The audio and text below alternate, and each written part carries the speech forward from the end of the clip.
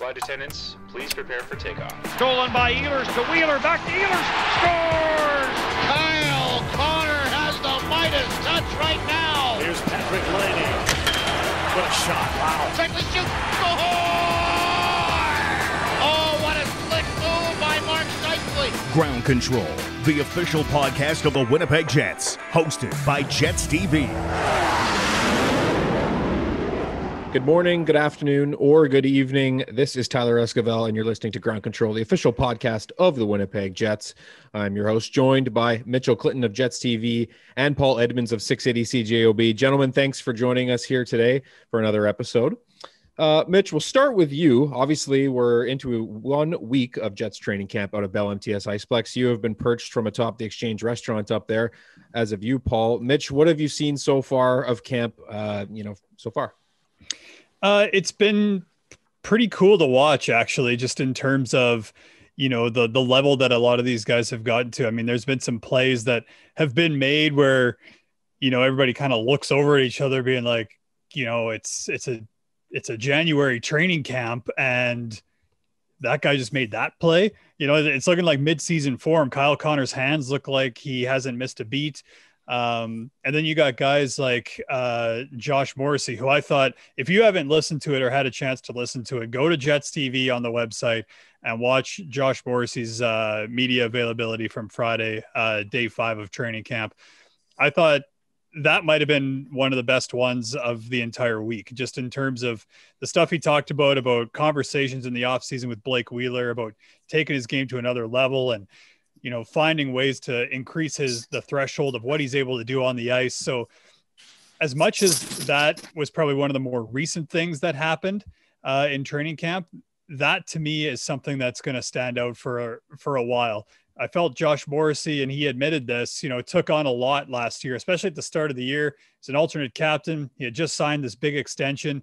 And then of course you look at the blue line at that point of training camp.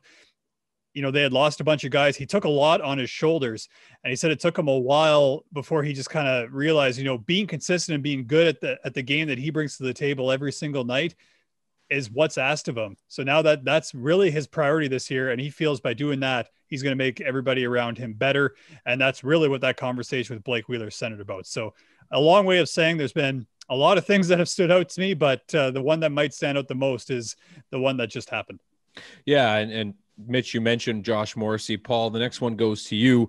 What do you make of the way Paul Maurice has balanced his defense corps? I think going into training camp, everybody sort of thought that Dylan DeMello was going to be on the flank of Josh Morrissey at the start of training camp, but that hasn't been the case so far. It's a bit more balanced. He's got Paul Maurice has Dylan DeMello with Nathan Beaulieu on that third pairing.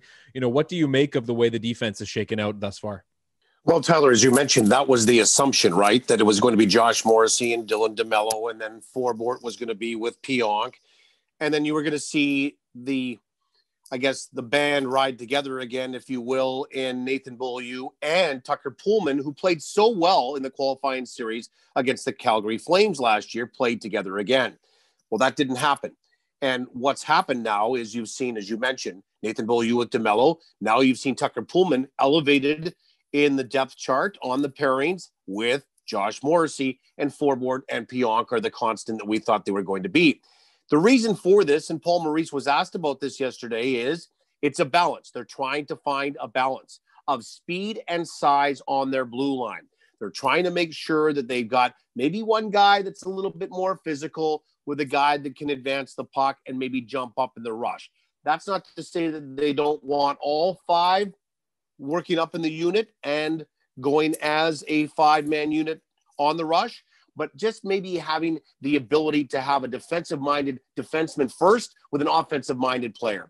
And this goes back for years in the history of hockey and how you've assembled this. He also mentioned that it was important to find that balance this year because he didn't feel there was going to be one individual or a pair that was going to play 25 to 27 minutes a night. So that means that everybody was going to get a chunk this year of not equal minutes, but around the same amount of playing time. Last year, Neil Pionk led the team in minutes played. Right behind him was Josh Morrissey. I think they'd like to shave some minutes off those guys this year and have Tucker Pullman play a little bit more. Nathan Beaulieu play a little bit more. Dylan DeMello play a little bit more. And therefore, over the condensed and intense 56-game schedule, when you come out of it, presumably into a playoff spot, you still have these guys, your top guys, ready to go, and they're not fatigued. So I make a lot out of this. This has been thoughtful in terms of how they've rolled out their defense pairings, and it remains to be seen if it's going to work for them. But I think in theory, it's a very good thought to start. Paul Maurice said that he also wanted to make sure that these pairings go through the balance of camp and to start the season together to get some compatibility, some chemistry together, although they could change subject to injury, of course. Mitchell, the bottom six is an area of the Winnipeg Jets roster that's been a bit of a juggling act. I mean, you have a lot of players, that are coming up through the system that need playing time in the National Hockey League to prove themselves. But it's kind of been a revolving door, and it is that right now as well. And plus, you add Nate Thompson, who came in. He was a free agent signing. You have Trevor Lewis on a PTO. How do you see that bottom six shaking out? That's a good question. And I don't know, I've got Adam Lowry and Andrew Copper are two guys that seem to be attached, as part of a real solid checking line. And at the start of camp, it was Matthew Perreault on that right wing. And then he, after the first day, was unfit to practice for a bit. He skated with the morning group. And actually Friday was the first time that he got back out there. But he wasn't back in that spot. That's where Mason Appleton was. And Mason Appleton, I think, has, really come on over the course of the last season or so, showing what he's able to bring to that line, which is a whole lot of speed. And he's not shy about going into corners either. It's similar to Matthew Perreault. So I think they bring a lot of similarities. I think Trevor Lewis, as far as first impressions go, has been fantastic. And it's crazy to see how he's coming in. He's a veteran guy coming into a training camp on a PTO. I think that's just the nature of the salary cap being what it is. But so he comes in, gets a goal and an assist in his first skate, which was the scrimmage on Wednesday. And his line with Jansen Harkins, who unfortunately hasn't been on the ice the last couple of days after that scrimmage, after a goal and an assist, there was some chemistry there. So you think back to the fourth lines that the Winnipeg Jets have had over really the last 4 or 5 years, they've been able to play well. They just haven't really had the minutes.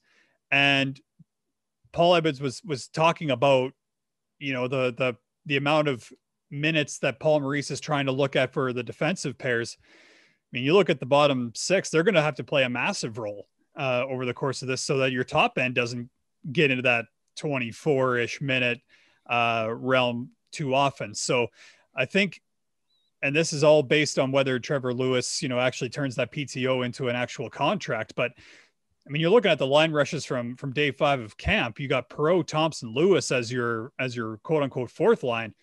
That's a lot of experience. That's a trio that can bring a lot to the table. Thompson and Lewis can kill penalties. Kopp and Lowry can kill penalties. I mean, if your two penalty killer units jumping over the boards are Kopp and Lowry, Thompson, Lewis, I mean, that's a lot of depth. And then you've also got guys like Mason Appleton, who's killed penalties. I mean, I think that bottom six can provide a lot for the Winnipeg Jets. And I mean, that's not even to say that, Christian Vesalainen might be a guy that gets a look. CJC saw his first NHL action. Yona Luoto saw some NHL action last year. So you got some guys with some experience, maybe not the amount of games played, but I think depth wise, the Jets are in a great spot. Paul, Mitch talks about that depth and the fourth line specifically.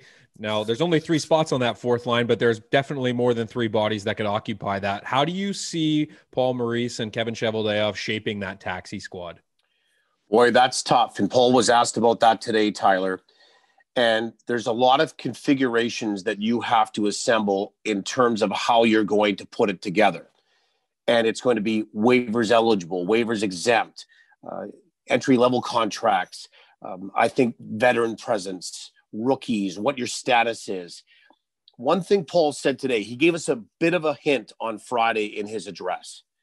And that was he didn't want to see young players watching hockey, meaning that the young guys, if they weren't good enough to be on, say, the top 23 on your roster, that he didn't want them relegated to the taxi squad, even though they are practicing and playing and inside the bubble of the rest of the 23. He didn't want them outside kind of looking in and then having to kind of come in just to make another move if they were going to get into the lineup, into the top 23.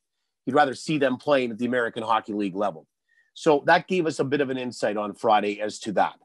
But it's going to be really difficult, I think, for us to speculate on which way the organization is going to go when they are going to assemble that taxi squad. Based on what Paul said on Friday, I would have to tell you that there would be more of a veteran presence that would be on that taxi squad.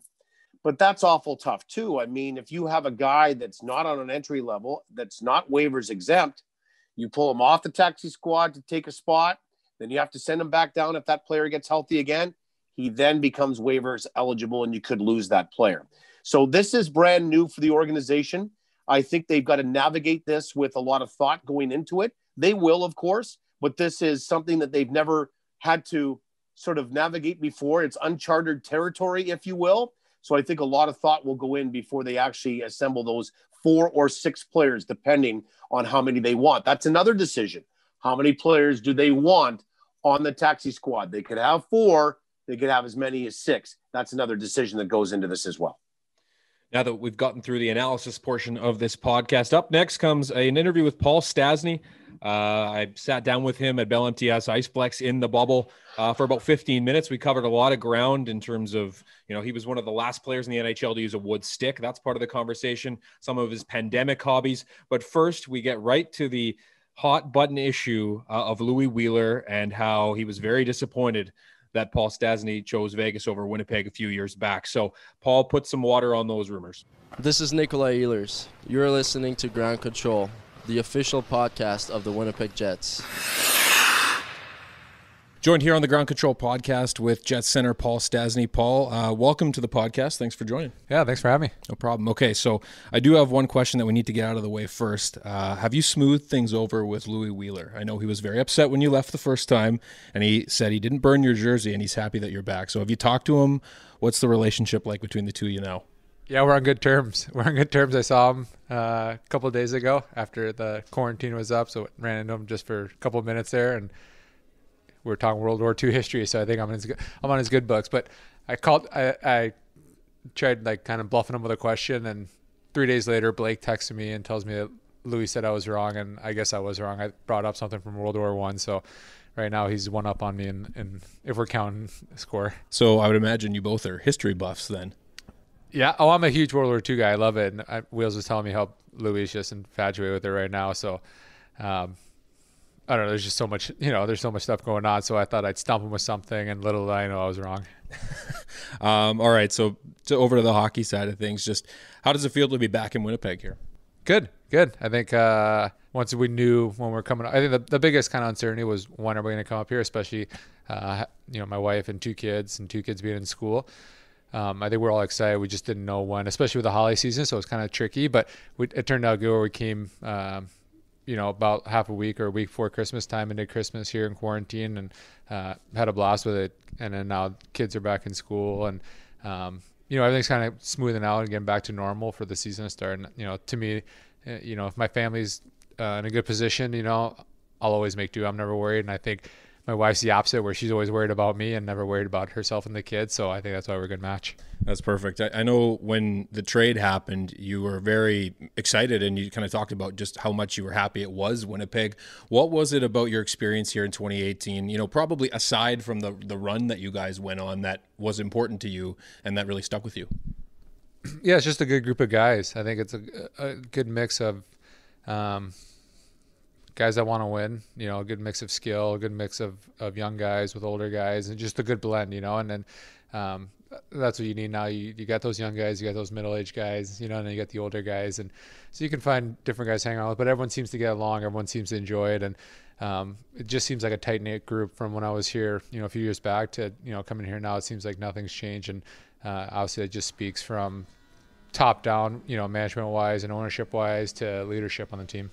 I won't classify you, so I'll let you do it yourself. You said young guys, middle guys, and veteran guys. Which group would you put yourself in? Yeah, I'd be like the older guy, obviously. When I say young guys, I'm probably talking like 20.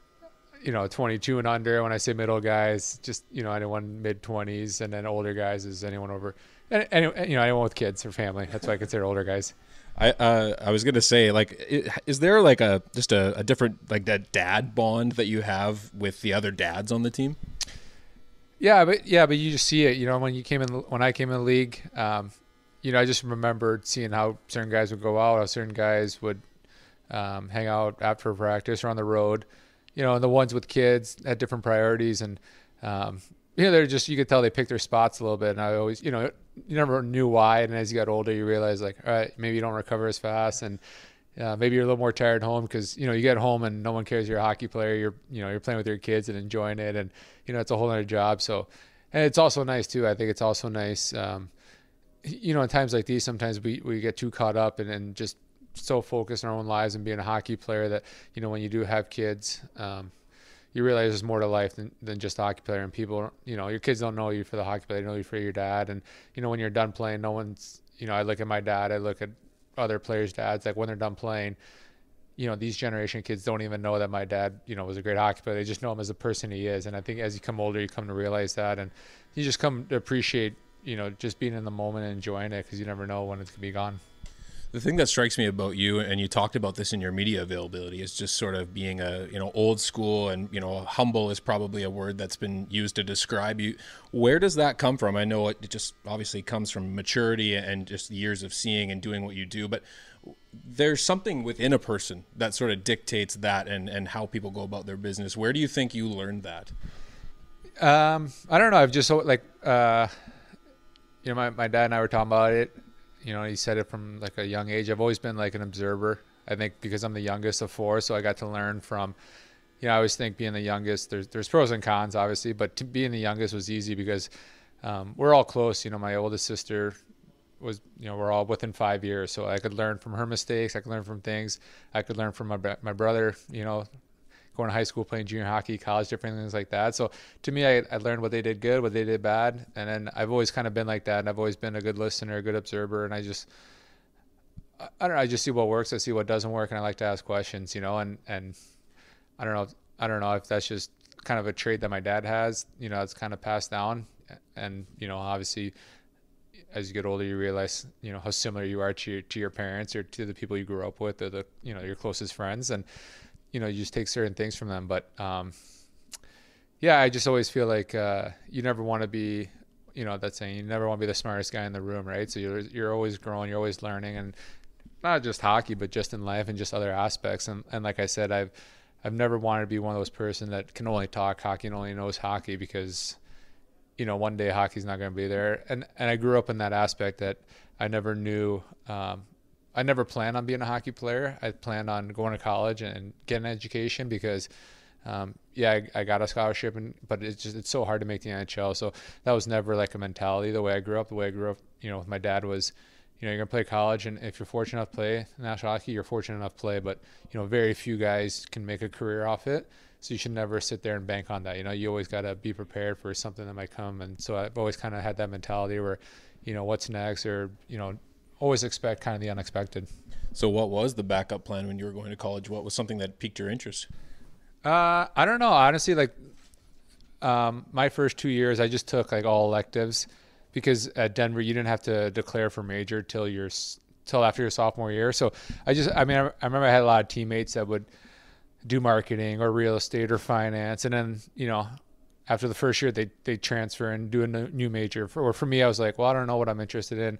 And then I think because I only went 2 years at school, and I've always told myself that like when I'm done playing, I want to graduate eventually and take summer classes, do online classes, just to be a kind of good example to my kids. But I think when I do go back, I'll do finance. I've always, like real estate and finance have always been two things that really stuck in my mind.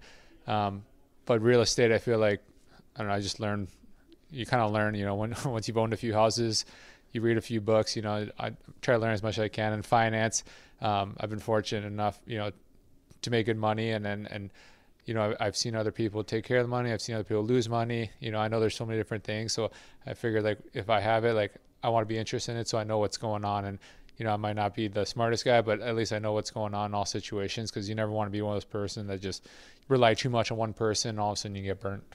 That's awesome. Just switching back into the on-ice portion, Paul has you with Kyle Connor and Patrick Laine right now. What's it like to play with two guys like that as a person who is at the point in your career too where you can sort of, teach those guys a thing or two out there as well?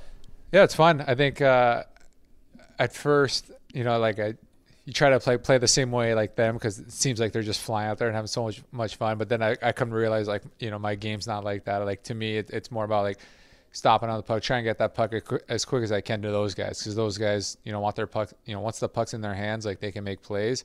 And then, for me, it's more about supporting those guys. But yeah, it's nice. I mean, you forget. Sometimes you want to do too much, and then you play with these guys, and you realize, if these guys have the puck and have that extra second of space, they can do so much. So you realize it doesn't have to be a special play with them. For them, it's about me getting that puck in their hands as quick as I can, and then supporting them and trying to find those spots that can either buy them time or give them a little extra second to get a shot off. I know it's only been a week of camp, but how have you seen their games grow since the last time you saw them a few years ago? I think just like anything, I think the love of the game hasn't changed. That's what you see with a lot of these young guys. I think more than anything, you just they've gotten a little faster, they've gotten a little stronger, they've matured a little bit. But you forget how young they both are still. So I think I couldn't tell you how old Casey is. Was he 24? I think so. Patty's 22. Yeah. So you just 2015 draft for him. So he'd probably be 22. Yeah. Okay. So you laugh because you're like, oh, these guys are so young and they have such. People have such high expectations. When I was 22, I told Patty, I was just finishing my second year in the league. He's already got 300 games under his belt. So it's just so different. So more than anything, a lot of these guys now are so talented and skilled at a young age. And now it's just you see the maturity kind of grow. It's more day in and day out activities. You see more the mental side of things. That's where you try to teach them stuff where, you just can't get too caught up in one game, because too many times, you put everything under a microscope and you think it's the end of the world if you have a bad game. But especially in a season like this, no one cares. You got to flip the page because everything happens so fast. And, it is filled with ups and downs, but that's just, that's part of it. And the people that are most consistent are always the most successful ones. You were a guy, obviously, that played college hockey. How does the schedule in the college ranks compare to what you're about to face here? Do you think you have any sort of idea of what you're in store for? No, I'm ready for it. I think college was, you play back-to-back games, go out hard, and then, train and lift hard. But, I always think college is more no, it's different now. I think when I was growing up, I think college was more for late bloomers, where you weren't physically ready and, you got to spend more time in the gym and everyone gets too caught up. I think juniors play way more games in college, but college, you're still going hard, you're playing back to back and, you're getting, physically a lot bigger, which helps you, for the next season if you do have an 82 game season. In a shortened season like this, I think more than anything, I think it's just, recovery is a big thing, but it's also, what's nice is if you are playing, if you're not traveling as much, so sometimes you play an 82 game season, traveling a lot, or here, if you're going to one spot, playing team 2 or 3 times and then flying, that helps, that saves the body a lot because you're not flying. Or if you're at home for 3 or 4 games in a row, instead of being at home for one, flying for one, home for one, that's where the wear and tear really gets on you. So I don't know if I'm going to, throw myself under a bus here, but I was doing some research on Wikipedia, which I know is the most reliable of sources. It said you were one of the last guys in the NHL to use a wooden stick. Is that accurate? Yeah. So what was it about the wooden stick that you didn't want to switch? That's what I just used my whole life. So I was just comfortable with it. I just, at the time, they were the most consistent, I just like the feel of it. I could have switched for different reasons, but then all of a sudden part of my game gets better and then part of my strengths get a lot weaker, so I didn't need to change.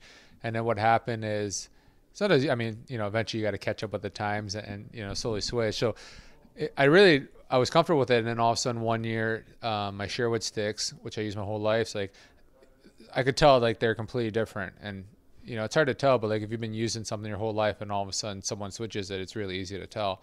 Right. And, I ended up finding out like they changed factories. I don't know where they were made originally. Then they changed factories, and I mean, they didn't tell me, but then I found out about it, and then that kind of pissed me off a little bit because no one said anything. But then I could just feel like they're softer.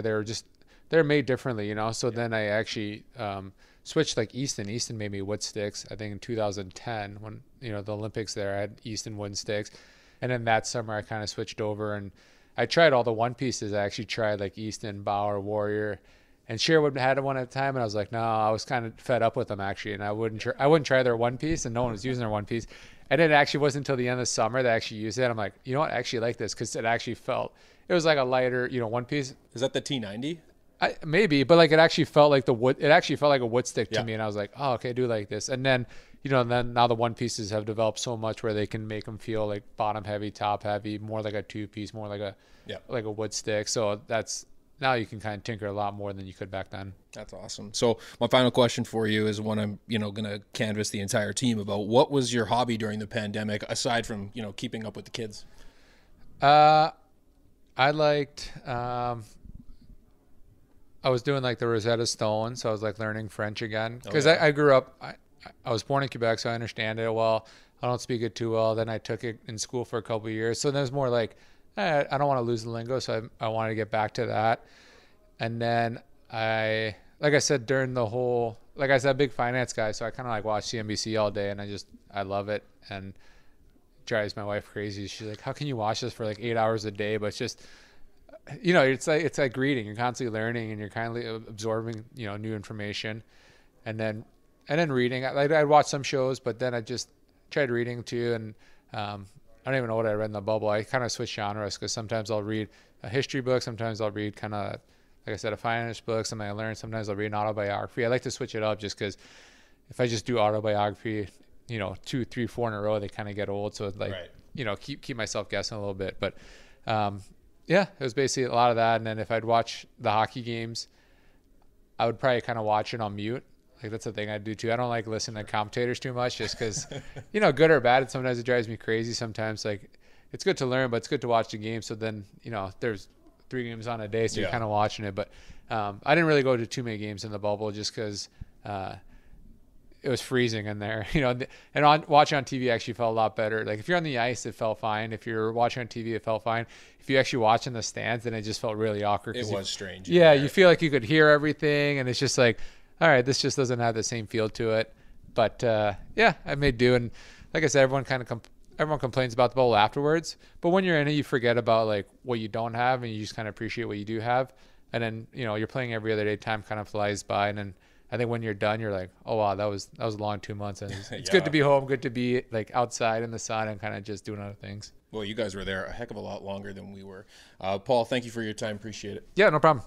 Shop where the players shop. Jets Gear and TrueNorthShop.com are your authentic team stores. Make sure to stock up on all your favorite Winnipeg Jets and Manitoba Moose merchandise today. Visit one of the 5 Jets Gear locations or shop online at TrueNorthShop.com. Thanks to Paul Stastny for the time this afternoon.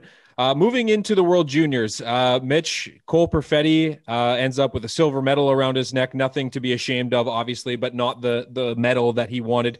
Ville Heinola has the bronze medal as well. So both Jets prospects, including Henry Nikkanen as well, earning medals. Just your thoughts on the way the tournament shook out for the 3 Jets. Yeah, I mean, we'll start with Cole Perfetti with Canada. I mean, I think for him, he was 18. He turned 19 during that event. There's a lot of 19-year-olds that play in that tournament. So for a guy that's really getting his first, I guess you could say, taste of the World Juniors, he was one of the last cuts the previous year. I thought he did well. I mean, especially, Kirby Dach goes down, which was a big loss for Canada. And all of a sudden your lineup is all over the map. So Perfetti played wing with a number of different centers.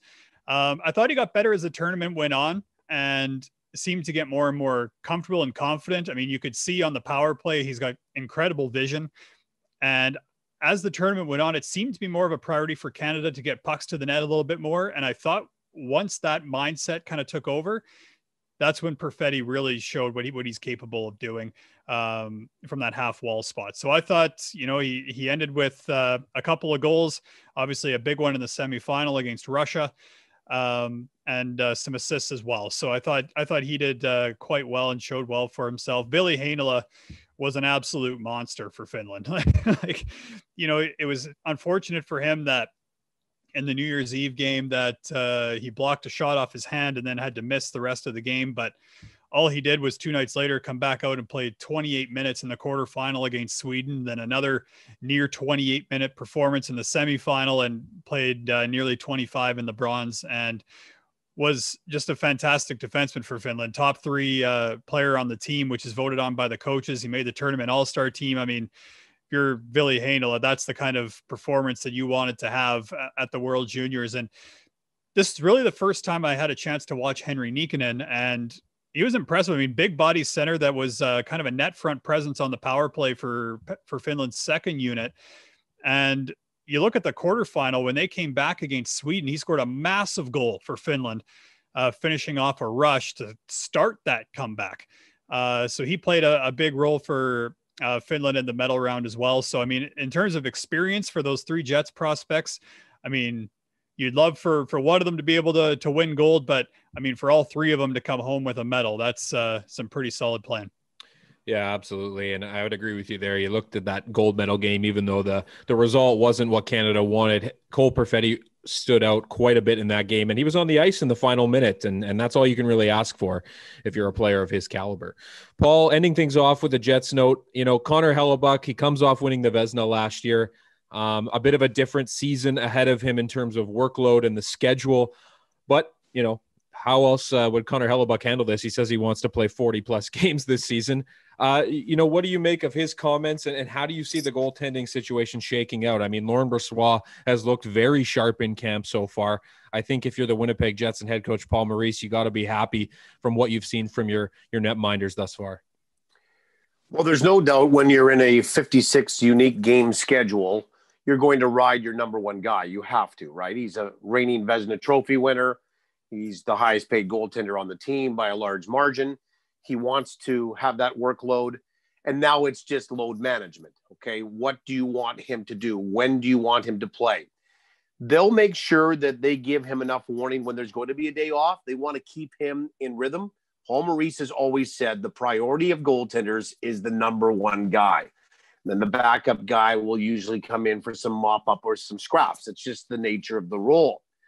But I think that you're going to actually have Laurent Brossoit play a significant role this year. One thing in goaltending, now I know it's 56 games, but let's just extrapolate that over the 82-game schedule that we've seen in the past, at least in the last couple of years. There has been a move to reduce the workload on number one guys by 5 or so games and allow the backups to take those games from them in order to have a little bit more in the tank and some readiness and sharpness when you get into the playoffs. Reducing the workload, I think, really helps the number one goaltender prepare for the real season when that begins.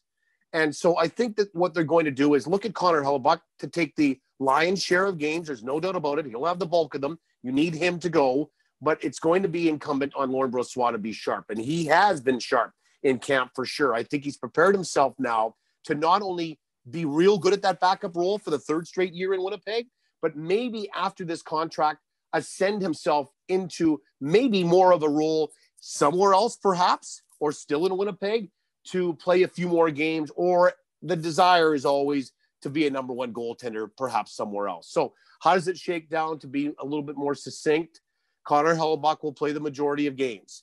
It will be really up to him on how many he plays and how he feels. Shot velocity, certainly shot volumes, all of that will come into play as well. And on back-to-back games, like the schedule will have a lot of, you will not see Connor Hellebuck, albeit when you are in a scenario when you're staying in the same spot and you're not traveling, it's a little bit easier to go back-to-back. But look for Laurent Brossoit to take the back end of those back-to-backs. Those will be his games, but you'll see 40 to 45 games from Connor Hellebuck of the 56, I'm sure. Gentlemen, how happy are you guys to be back inside an arena covering hockey? It's the best. I'm ecstatic. This has been great. It's been a fabulous first week of training camp for the Winnipeg Jets. There's been a lot that's been exposed. I don't think there's been a lot of secrets as to who's going to make the team. I think we have a pretty good idea of the makeup of the team. There are questions like you asked earlier, Tyler, about the taxi squad and maybe who's going to be that 13th forward or that 7th defenseman. Sami Niku, where does he fit in? So these are questions, but these are great. There's not any more speculation. We're seeing it unfold. And the way that they've skated this week and the things that they've worked on, and it was skating and getting puck touches early on. And then there was some battle drills, and then there's some special teams work that's filtered in. And now you're seeing more systematic work being exemplified by the coaching staff wanting to get the players ready. So there'll be another notch coming up in the second week of training camp before you get to that first game on the 14th. But it's been so refreshing to be able to talk and watch hockey and not just sort of speculate on when a season might start. Well, the pace has been noticeable at NHL Jets camp, and the pace has been quite noticeable here. This episode has flown by. Boys, thank you so much for your time. On behalf of myself, Tyler Esquivel, Mitchell Clinton, and Paul Edmonds, thank you so much for listening to another episode of Ground Control, the official podcast of the Winnipeg Jets. This is Big Ground Control, the official podcast of the Winnipeg Jets, hosted by Jets TV. For Jets news, videos, and more, head to winnipegjets.com.